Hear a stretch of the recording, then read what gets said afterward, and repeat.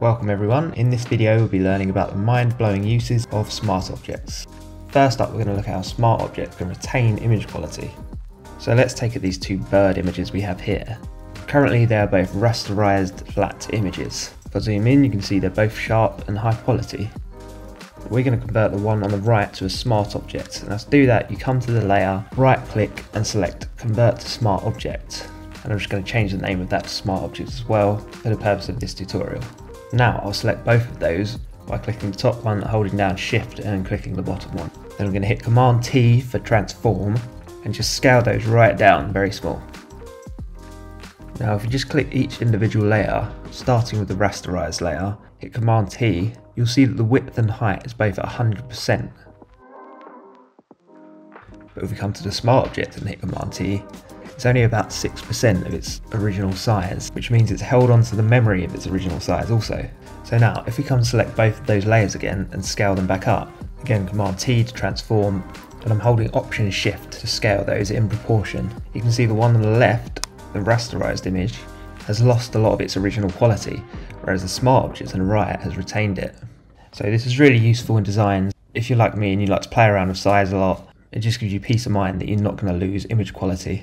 So that brings us on to keeping images editable. So let's take this same image and say I want to remove the background and replace it with something else. Now a quick and dirty way of doing this is to come to select and subject. And this is really good at just masking out the main subject of an image.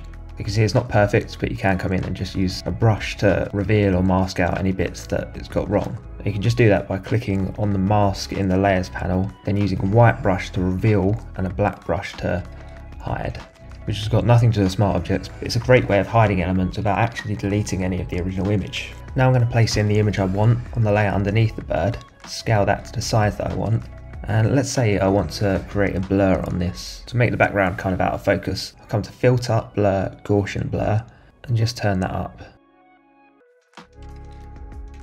Hit OK. Now I think that's far too blurry. Because this image is not a smart object, now I want to come and try to edit that again by coming back to Blur. There's not much I can do about it, because like the size, a rasterized image does not retain any memory from its original image.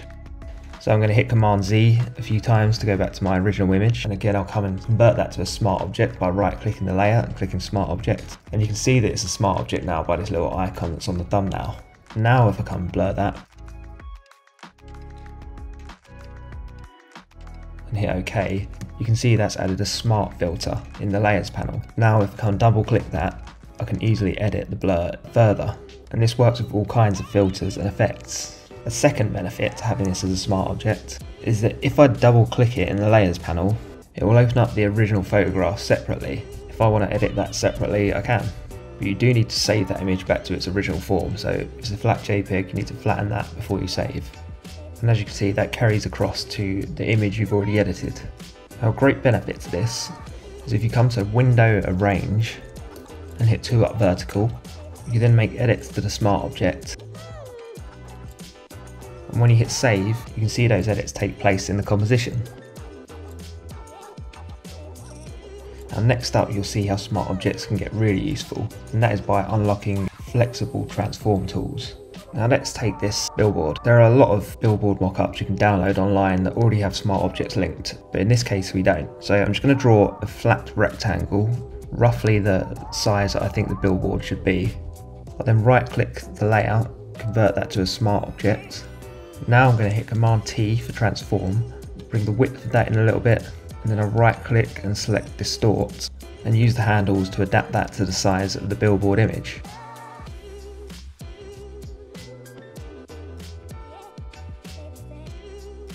Now if I double click that layer, that will open up the original flat rectangle as a separate file.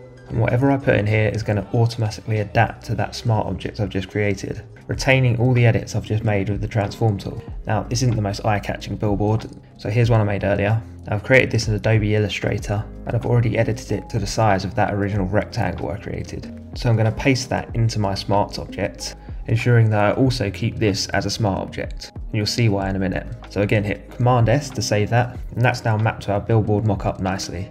Now something great about smart objects is that they link between different programs, so I can still edit that original Illustrator file and it will update in here.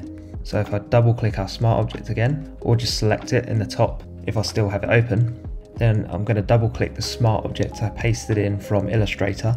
And there, if I want to say change the fill color of all these pink elements to a green, I can select one element, come to select same fill color, and then change the color of all of them. Now I'll just hit Command S to save, and that's updated in our Photoshop smart object, so I'll save again, and that updates in our mockup.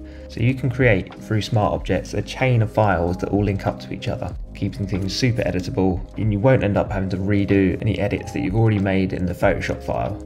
Now, there are two types of smart objects. There's smart objects and linked smart objects. So to illustrate the difference, I've got this example.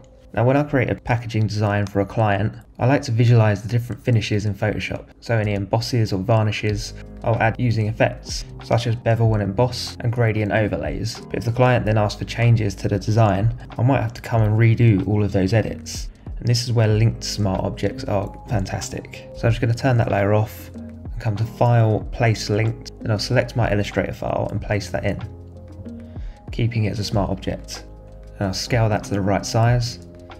Drag my effects up by holding Option, then clicking and dragging the effects. If I double click that, it's going to open up the original Illustrator file, where I can make any edits or change colours, which will then update in the Photoshop file. Now I've saved that. Now if I come to Find Out and look at my file, you can see that that has in fact saved over the original file. And if I come back to Photoshop, that has in fact updated. And again, because it's smart object, those effects I applied earlier are still completely editable. I can change them, I can turn them off and on. And this is just really handy to build into your work process with regards to keeping things editable and saving you a lot of time in the long run. Another great use for this is if you're working with a very complex file and it's slowing down your computer a lot, you can save individual elements as separate PSD files and place them all in as linked smart objects, which can make the whole editing process much smoother. Next up, we're going to talk about duplicating images. So using the same example, I'm going to create a shelf shot of this pack design. So I'm just going to duplicate those, ensuring that I have my design as a linked object, which means if I want to make any edits, like changing color, I can do that and save the file, and that will update all of the duplicates in the Photoshop file, meaning I don't have to keep duplicating after every single edit. This is quite a simple example, but if you think about how complex files can get sometimes, being able to edit any duplicates all at once can save a ton of time.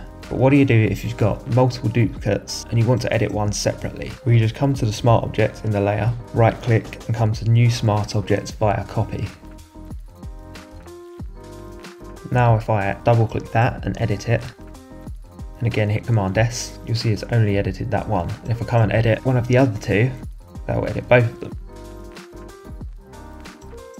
And one quick thing that can trip people up that I haven't covered yet. So if I copy and paste a vector file from Illustrator to Photoshop and just paste that in as a smart object, if I hit Command T to transform, you'll see that perspective and distort and a lot of the other transform options are greyed out. So to get around this, you come to the layer, you right click the layer and click Convert to Smart Object again. I don't know why this is, but it then allows you to use the other transform tools. And on to our final step, we're just going to go over some of the obstacles of smart objects. So one thing you'll notice with smart objects is that you can't use any of your usual tools. So if I want to use a paintbrush or the burn brush, clone stamp, it's not going to let me. Now it will always give you an option to rasterize, but rather than that, I'll just double click the smart object, where it will allow you to make any edits to the original image. It's always worth keeping duplicates of your original image in case you need to come back to it if you've made any permanent changes that you don't like. And that's about it on smart objects. If you've got any other uses, feel free to drop them in the comments. But otherwise, thanks for watching today guys, I hope you found it helpful. For more creative tips and tricks, just click through to my next video.